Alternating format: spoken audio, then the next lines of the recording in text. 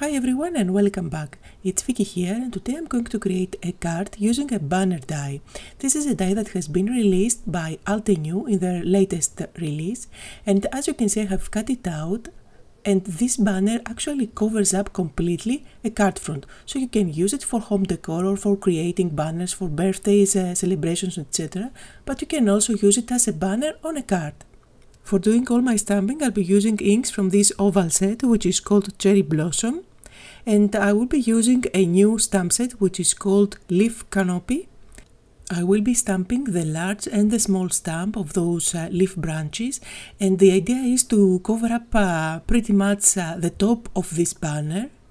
And every time I'm stamping a bunch of leaves, I will be using a different shade of those pink inks. Now, just because this is a big and solid image, I need to stamp a couple of times to get a good impression, and that's why I'm using my stamping platform. And here's a trick I like to do. Instead of using my magnets, I like to apply some repositionable tape on top of my platform, and this way I don't have to use the magnets and they don't get in my way. Now I'm going to position the second branch.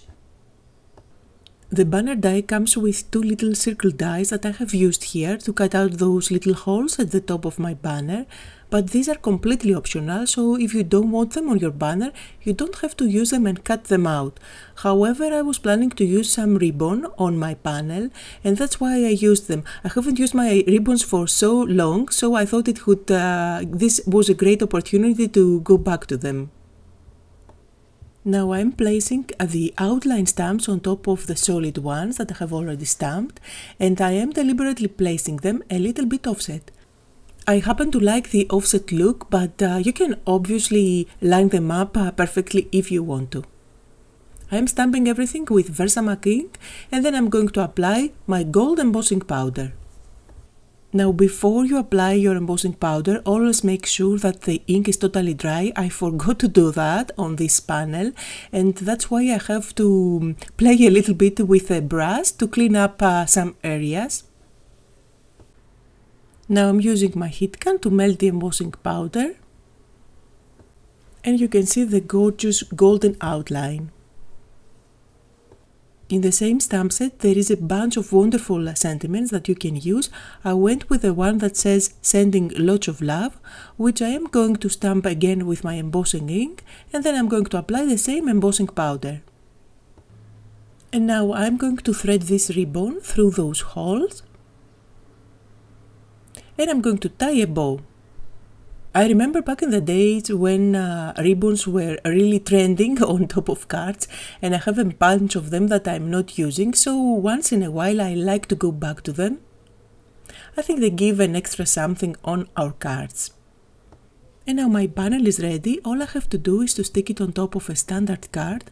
Notice that at the top of the banner the corners are rounded, so I will round up the top corners on my card base. I'm just using my corner chomper there, so those little corners will not show. Now, since I'm using white on white, I wanted to make this fishtail banner pop a little bit more, so I'm going to use this big clear stamp. This is from the Pinstripe Stamp Set, and I didn't even bother to peel it off the stamp set. I'm just going to use it as it is. I am applying my embossing ink, and I'm going to apply my card base directly on top. And then I'm going to apply my gold embossing powder. So everything is going to tie nicely together with touches of gold on both my banner as well as on my card base. And now it's time to put everything together by using foam tape to add some dimension. And my card is ready. Just some finishing touches by adding some dots in the same color with my Nuvo drops. And as always, you will find the full list of all the supplies that I'm using down below in the description area, as well as on my blog. Now also make sure to visit my blog, because you will find there a coupon code for 15% off on everything you want to buy. Make sure to check it out, since this deal is awesome and it's going to run all through the weekend.